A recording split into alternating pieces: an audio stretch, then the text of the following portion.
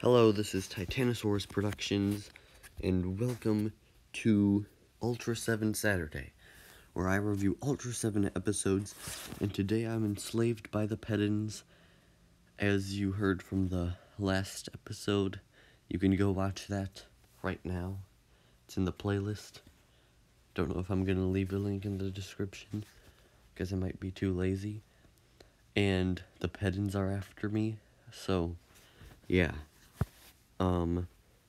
I just hid in a broom closet right now so that they couldn't find me because it was my break where I could eat food.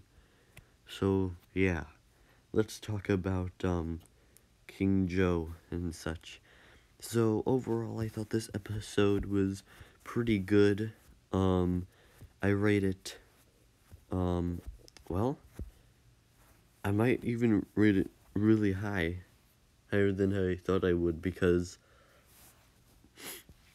this episode had so many great things to note about it. Like, the sets were amazing, the special effects, the shots of where the scenes were taking place, the plot, it was a very tense episode. I don't really have much to say about these episodes anymore. I guess that's good, since I'm escaping from the Pedins. Oh no, I think one's might have found me. Anyway, this episode was really good, and I really recommend you check it out. I give it 5 stars, and I have to go.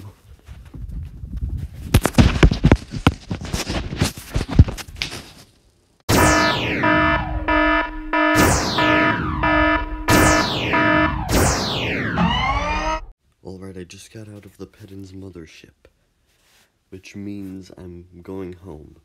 But who knows who'll be after me next. That's all for now. Goodbye.